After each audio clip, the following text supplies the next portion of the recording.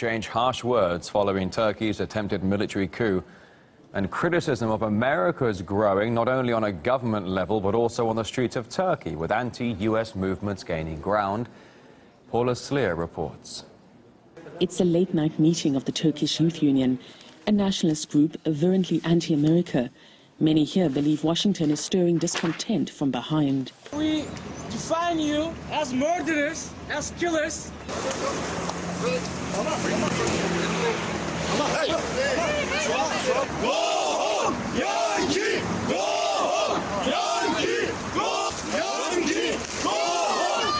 After it happened, the world immediately stood up and took notice of our movement.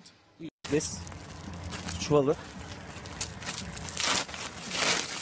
What's that? What's that? Yeah.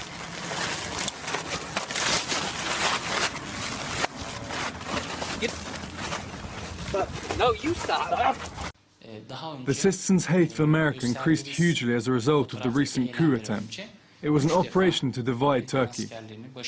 Washington's refusal to hand over Fethullah Gulen, an American-based cleric, is one of the grievances being cited.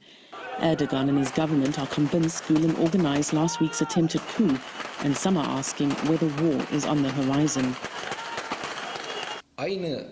There will not be a real war between the two countries, but there will be a diplomatic war. If the same situation happened in America, we would give the person to America. It is so clear that there will be a problem. America's attitude is so important here. I think eventually they will give back Fethullah Gulen, but in a conditional way. Those conditions might well affect future operations at the Turkish-American Incirlik Air Base.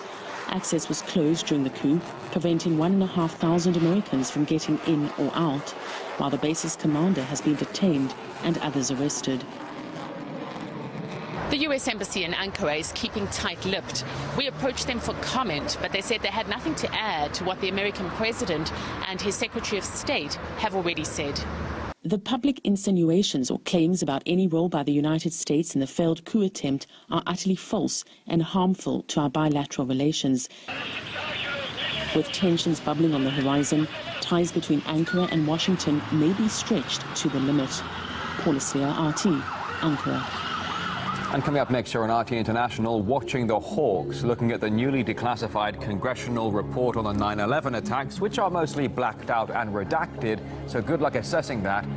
Live from Moscow, it's RT International.